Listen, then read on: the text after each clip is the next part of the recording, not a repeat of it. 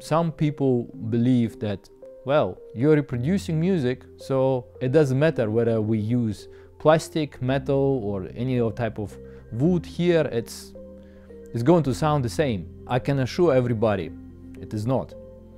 It can't sound the same. Every material has a resonating character, so a frequency at which it resonates, so the material exhibits its own sonic character. If you look at our musicians who actually make music, for them every material matters, because they know that a particular material is going to exhibit a certain sonic characteristic. A guitar maker who makes musical instrument, or piano maker, regardless which instrument, they're going to be very meticulous in choosing the material and how this material is being processed when they make that musical instrument. We are concerned about how much effect is the music going to have on us.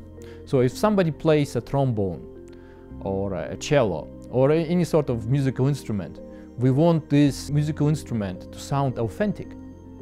That's what we're after. Why is the piano being made from highest grade of ply and highest grade of solid wood? There's a reason why the string instruments using particular metal in their strings, why they're not using some sort of material that's not going to be pleasant to our ears. Why humans, the vocalists, when they sing, they don't hold anything in front of their mouth. Why a Gibson guitar or certain pianos or Stradivari cellos have come up with such a high price tag? It's know-how, it's uniqueness, it's their sonic character that's been developed, polished over years.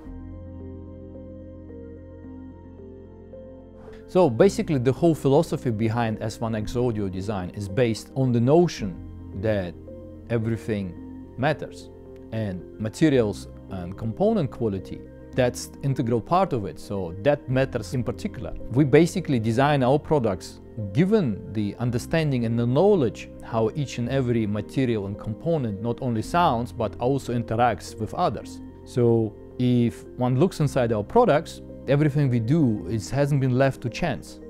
It's there for the purpose of maximizing the sound quality, how they affect and interact with each other. That is the art and science behind creating superior, great sounding audio products.